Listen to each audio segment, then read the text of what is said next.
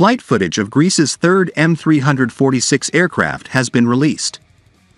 Greece will supply a total of 10 of the Italian Leonardo-manufactured M-346 aircraft, which were displayed in the post by Twitter user A129 Mangusta. The Aermacchi M-346 Master is a family of training and light attack aircraft, twin-engine transonic advanced training and light attack aircraft. In this context, M-346 is used to train pilots for new generation warplanes. The M-346 includes a fully authorized quad digital flight control system. As reported by Air Recognition, the optimized aerodynamic configuration of the aircraft provides full maneuverability and controllability with a very high angle of attack, more than 30 degrees. The aircraft has a maximum range of 1,375 nautical miles. In addition, the aircraft can carry 3 external fuel tanks.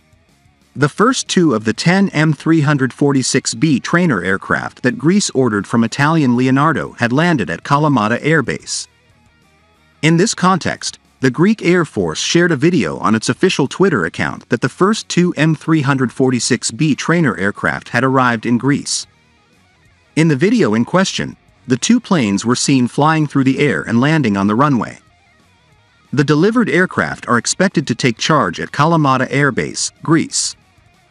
The first of 10 M-346B trainers, which Greece ordered from Leonardo in 2021, went on a test flight at Leonardo's Caselle Airport in Italy. After successfully performing the test flight, the M-346B landed safely on the runways soon after. In the second week of February, the second plane also made a test flight. Part of the test flight was painted green and had the provisional tail number CSX 55277. There is no information about when all the ordered planes will reach Greece.